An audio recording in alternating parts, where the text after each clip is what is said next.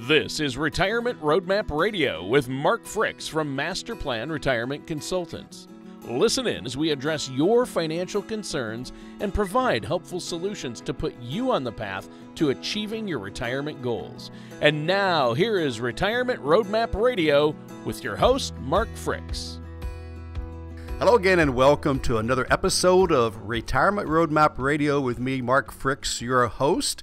And joining us today is our favorite co-host, Mr. Tony Shore. And today we're going to be doing a show called The ABCs of Medicare. And we know that that season is upon us when it's time to renew your Medicare. Plus, of course, every year we have, thousands and thousands of people turning 65 that have to make decisions. And so many times I get these, the folks that will call me up and say, I just don't understand Medicare. I've looked it up. I've read online. I just don't get it. So we thought we would do kind of a basics of Medicare and kind of give some guidance there. And then, of course, if somebody needs further help, we certainly have the experts on hand here that can help as well. But let's bring in Mr. Shore. Tony, how goes it? Well, it sounds like a show I might be able to understand and grasp today. The ABCs of Medicare. I love it. Well, now, A is for apple, and B is for, I think, borscht, and C, of course, is for cookie. We know this. Oh, I thought C was cash. No, C is always for cookie. Didn't you watch Sesame Street? Yeah. In our business and in this show, C is probably for cash. But I'm doing great, Mark. Thanks for having me on the show. Glad to be here. Sounds like a good one. I know we've got open enrollment coming up for Medicare. It's kind of Medicare season, so to speak. That's right. Open season. Yep. Open season on Medicare. So, and that's such a big part of retirement. And I mean, healthcare is so expensive. Medicare does, what it does and doesn't cover is kind of crazy. I'm sure we'll get into that. But yeah, how have you been? Have you been busy? I have been really busy until last week. Then I took some time off, went down to the Bahamas, spent some time down there. Wow, nice. Enjoyed some pool time, did some writing, got some good writing done, working on my new book. So that was good. So very relaxing. Writing, and of course, writing. I thought you said riding. I thought, took a horseback ride while you were there? WRITING. I don't have that radio voice. I'm just trying to picture you on horseback. Hey, I look good on horseback. Now be careful. All right, John. Anyway, so that's right. So you're writing a new book. Yes, I am. And it's kind of an update of my current one, but I'm taking a whole new approach to it. So sure, hopefully it will be a bestseller. Yeah. Will you buy one? Will you buy one? I will. What's the title? It's going to be available on Amazon. I know. I'll buy it. What's the title going to be? I'd really just have a kind of a working title, and I don't even remember what that is. I think it's something about Retirement Roadmap or The Road to Retirement or something. I thought you were going to call it The Joys of Working with Tony Shore. No, that's my next book. Okay. Oh, okay. I'm still trying to come up with material for that one. Sorry about that. All right. You left that wide open. Yeah, so. I did. I kind of threw that one up by the rim, and you just knocked it in, didn't you? Slammed it home. Yeah, that's right. I love it. I love it. All right. So so let's get into this because we've got some good stuff. Sure. Again. I've pulled up some numbers and things like that, and we're going to try to keep it as simple as possible. And one of the reasons we're calling it the ABCs is because that's actually three of the first choices when it comes to Medicare, right? You have Part A, right? Part A is the first part of Medicare, and believe it or not, if you are currently working, you are paying for that now. If you'll look on your pay stub, it should say Medicare Part A, or maybe it's lumped in with some other things. I don't know, but every paycheck you get, a little bit comes out. So the good news is you, in most cases, don't have to pay for it in retirement. So Part A is included once, as long as you qualify for Social Security, which most folks do, or if you're married to somebody that qualifies for Social Security, you are also eligible for Part A for no cost. So naturally, what does Part A cover, right? I think that's a great question. So Basically, just think of it mostly as facilities. So it's inpatient hospital care, skilled nursing facility costs. Now, I have to be careful with this because, as I've talked about on our radio show before, is long-term care, it comes down to your pocket. But you do have some coverage over the first 30 to 60 days for skilled services, and that's things like rehab and things of that nature. So there is some coverage built in for that. Hospice is covered, lab tests, surgery, and a few home health care services. So those come under Part A, but I typically just kind of say mostly facilities is covered under Part A. So that's kind of simple to remember. I wish A stood for facilities, or I don't know, maybe we can think of something good for it to stand for. Sure. But A is for facilities. There Sure. you go. Okay, that works. I like that. Yeah. It doesn't, but that will make it work. That's right. It's the new, you've heard of the new math? This is the new alphabet. The new alphabet. I love it. It's kind of a Pig Latin type of alphabet. So anyway, so that's Part A. So does that make sense, Tony? Yeah. Is that pretty It simple and plain? It definitely does. So that's Medicare Part A. A is for Part A, right? Oh, that's perfect. Why don't we just do that? I mean, you're kind of reaching there. Again, I'm still not recovered from the Bahamas. I apologize. Yeah, you're still on a beach somewhere from your vacation, but I'm glad you finally got a vacation. I know how hard you work. So, So with Medicare we up, it's good that we understand this. I think that's important, and that does make sense. What's next? Well, first of all, before we leave Part A, you actually do not have to sign up for Part A or B if you are still working at age 65. There is no penalty if you qualify because you have a health program at work and a health program that qualifies. So a lot of people don't if they're still working because they typically like their private insurance more. So you don't have to sign up. You don't have to start taking Medicare at 65 if you're still working. That's what you meant to say, right?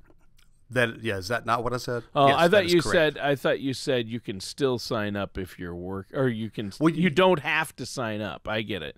Right. I get it. Now you can. Yeah. And some people do, but I think some people feel like there might be less doctors that take Medicare.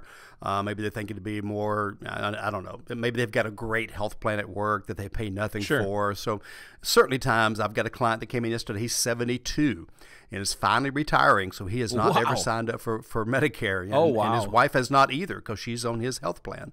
But they'll be signing up, at the end of the year. Sure. So the reason I was confused is that you said you don't have to sign up. I thought, you meant you're automatically signed up, which you're not. You're not automatically signed up for Medicare when you turn 65, unless if you're receiving Social Security. Then they automatically enroll you? Is that the case? I'm not positive about that. I would still go in, and make sure. Sure. I know Part B you have to go in and sign up for sure. Yeah, so I think with Part A, it's probably safe to do that as well, and assume that you need to do that. That's true.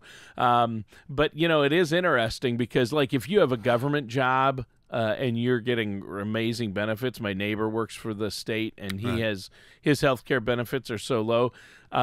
He's 70, and he's still on his employer benefits because they're he has better coverage, and they're cheaper than Medicare even. So in his case, he hasn't enrolled in Medicare. Exactly. So, exactly. Yeah. Perfect example. Yep. Very good.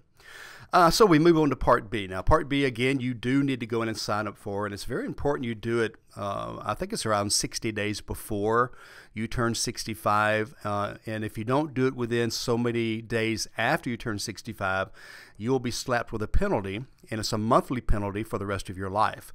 So don't miss that. If you are approaching 65 and you are not on a program at work or you're coming off a program at work, do that. Sign up for Part B. You go to the Social Security website, go into Medicare, and just follow the instructions. It's not really difficult. Now, there is a cost to Part B. Now, this year it's $148.50 a month per person. So if it's a couple, it'd be almost $300. It's been that price for the last 2 years. They did not raise it last year, or this year, I'm sorry, because of COVID. So next year they're having a double bump up. So it's going up to 165 or something like that. I'd have to look up the exact number. So they go up on that almost every year. And the bad thing, Tony, is they go up about the amount that the inflation raises your Social Security payment. So you don't ever really get a true raise on Social Security because they're bumping up your Part B as well. So that's kind of stinks. But let's talk about what Part B covers. It does cover physicians' fees, outpatient hospital care, certain parts of home health care services, medical equipment, and a few things that Medicare Part A doesn't cover. So it's kind of the next step. So I just call this one, doctor cost and outpatient cost. So it's Part B. So again, you've got to sign up for it. It's not something you say, hey, I'll cover that myself. It's got to be done. Yeah, okay, so that's Part B. And one thing you've got to be careful of, and this bites some people. This is one of those gotchas I like to mention sometimes.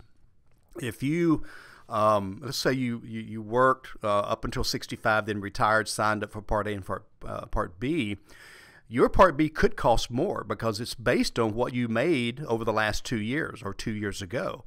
And so you may have 2 years of a higher premium because maybe you made more than $100,000 or whatever it may be. And it's kind of a rising scale. I had somebody paying almost $600 a month for their Part B because their last year of work they made $200,000 or whatever it might have been. So be careful with that. And if you're listening and you want to know more about that, we actually have the form that shows you the breakdown of how much you can make and how much it raises your price. But just understand that's something again that you've got to watch out for. If you've not budgeted for that, and if you're a couple and you're paying, again, over $160 a month, that's $325, $330 a month as opposed to $280 or whatever it may be. So that's, again, that's something that and if you're on a fixed income entering retirement, that can affect you. So just be careful of that. It's have a huge impact, really. I mean, people in retirement need to really watch, especially any type of healthcare costs. And I think this is something people don't take seriously enough. I know that, before I started working with you, Mark, I even thought, I'm not worried, when I turn 65, I have Medicare and that'll cover it. My healthcare costs, and then somebody said, "Oh, you're going to spend $250,000 over, in healthcare in your, in retirement or something." It's like, wait, what? Exactly. I thought Medicare covered it, but yeah, you really have to be careful and make sure that you have the proper coverage, or because like you said, a lot of people in retirement, no matter how much or how little money you have, it's a fixed income. It's just either bigger or smaller, right? Well, and Medicare Part B is going to keep going up, and who knows? They may start charging for Part A one day. They may say, "Hey, people are paying in over their lifetime, but hey, when you retire, we're going to charge you another $50 or whatever." Sure. And then there's the deductibles and the all that kind of stuff. Yeah, people don't realize that Medicare. That's another popular misconception, is that there aren't any premiums or deductibles with Medicare, but there are. Oh yeah, and it'll get worse before it gets better for sure. So. Yeah, they're going to increase those for sure to help cover the cost of the program. I mean, look at the way the government's been spending. They're going to have to. Oh, yep, absolutely, absolutely. Part C. C is for cookie. Thank you. Okay, or cash. But actually, what's on Medicare, Part C is privatized Medicare. So what is called the Advantage program, Medicare Advantage. And this is offered by private insurance companies, United Healthcare, Blue Cross, I don't know who else is out there, Cigna, whoever it may be. And based on where you live, your zip code, and all that, it kind of is the cost. But a lot of times the Medicare Part C has no cost. Because it being privatized, instead of sending in, your claims to Medicare, it goes to, again, United Healthcare or whatever, and they cover it, and then they get reimbursed by the government. But also they have more, these are typically designed around what do you call it, a grouping of doctors or in hospitals. You have to be part of that. Sure. Like an HMO or something. Thank you, or PPO, and all those kinds of things. So you do have to have particular doctors, and these are big networks. It's not like there's one doctor in town that's under that, particular PPO or whatever it may be.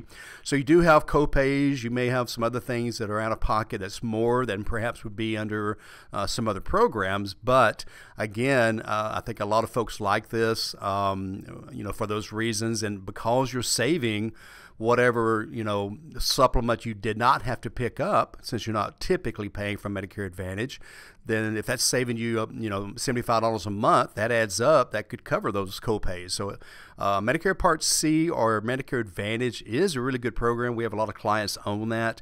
I don't recommend it for everyone, especially if you have a lot of health issues and you're going to be at the doctor a lot, but it certainly is a good program for folks that have a pretty good health situation. And it also covers Part D, which is next. And Part D stands for drugs. Drugs. Very good. Yep. See, that one works. That actually works. Yeah, that's right. Maybe the only. So that's your drug coverage. So if you don't have the Advantage program, which covers A, B, and D, then if you just got A and B, you have to pick up D as in drug as well, and that's going to cover this again. And you can pick all kinds. You go on a website, and these are got different programs that cover different drugs. If you're on something long term, you might want to make sure it's covered, and how is it covered, and things of that nature. So you can see, even though we're going through the simplicity of our discussion today, you can get in the weeds with this stuff. You can. Right? Well, first of all, you called it the ABCs of Medicare, and now we're on to D, so it really should have been the ABCDs of retirement. Well, actually, there's more letters to come. Yeah. So that's the privatized. I'm sorry, and then you get into, after that you get in what we used to call the Medigap or the Medicare supplements.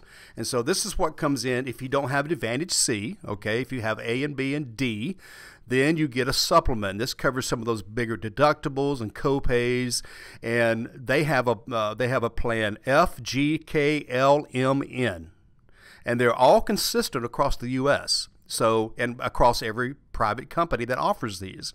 So again, if you go to Blue Cross and buy their supplement, if you buy G as in Ghost, it's going to have the same coverage as every other company's G plan, okay, as mandated by the government. However, it could cost different.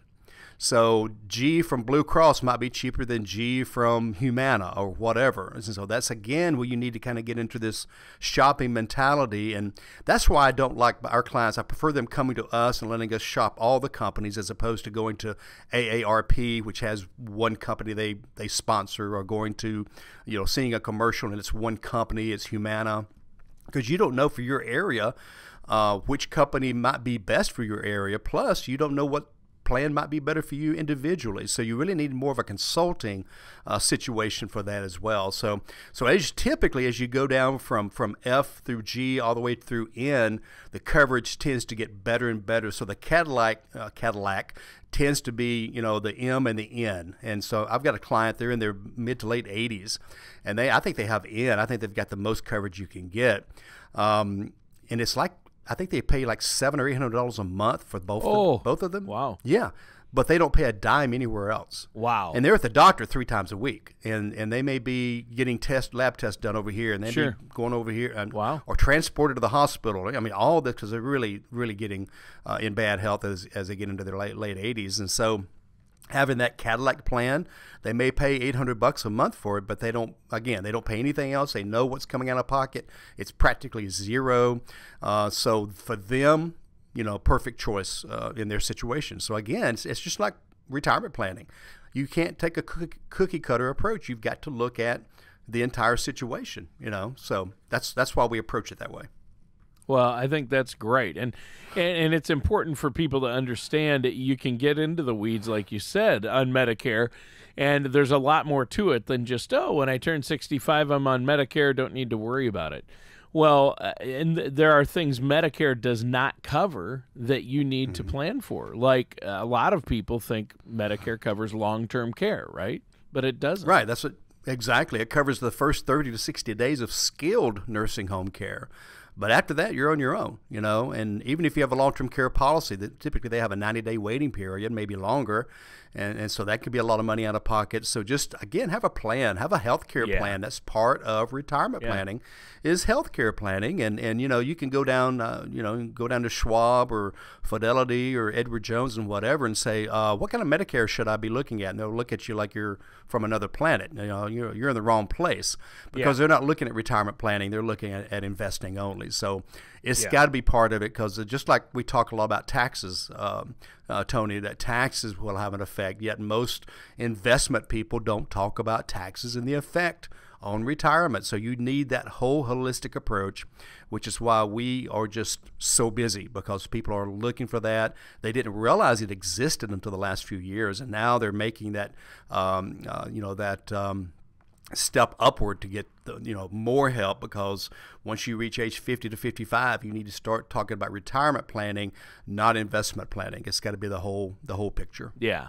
Yeah. And, it is interesting, too, Mark, because Medicare also, three of the big things that people have issues with when you're a senior or in retirement are hearing, vision, and dental, right? Those are three things that kind of start to have problems as we get older, but yet none of those three things are covered by Medicare, correct?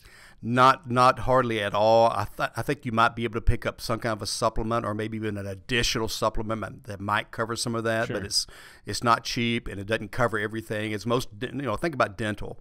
A crown's what, $2,000 or whatever it is, and it might cover half of that or whatever. Sure. Let me tell you about something else. Probably one of the biggest ones is the coverage D for drug, as we talked about earlier.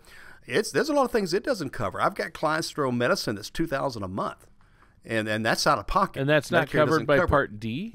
Not in some, because maybe it's a new drug that hasn't been approved yet, and you know how slow the government can be on that kind of stuff. Oh, yeah. So, I had one client. I think I've told the story before that it was $2,000 a month. So what she did was she only took one every other day. She couldn't afford to take any more. And what she had was something that was really needed it every day. And so, I mean, it broke my heart when I heard that. And so, again, the planning for things like that, we like to create a healthcare bucket, Tony. And what that is it's an account that we just leave alone. We put over here, it might be bucket 6, and that's our long-term growth bucket. We let it ride because we know over the next 15 to 20 years, we put it in a nice, moderate portfolio that's going to earn, 7 to 10% a year. And so that within 12, 15 years, it's doubled, maybe doubled twice. And now they've got their own healthcare bucket over there. And we also recommend, if your company offers it, an HSA, a health savings account. And that's only offered to folks, first of all, your company has to offer it. Secondly, you have to have a high deductible health plan. And I believe it's a $5,000 deductible or more to qualify for an HSA. But what's cool about an HSA is the money goes in tax-free, it grows tax-free, and it comes out tax-free as long as you're spending it on health care.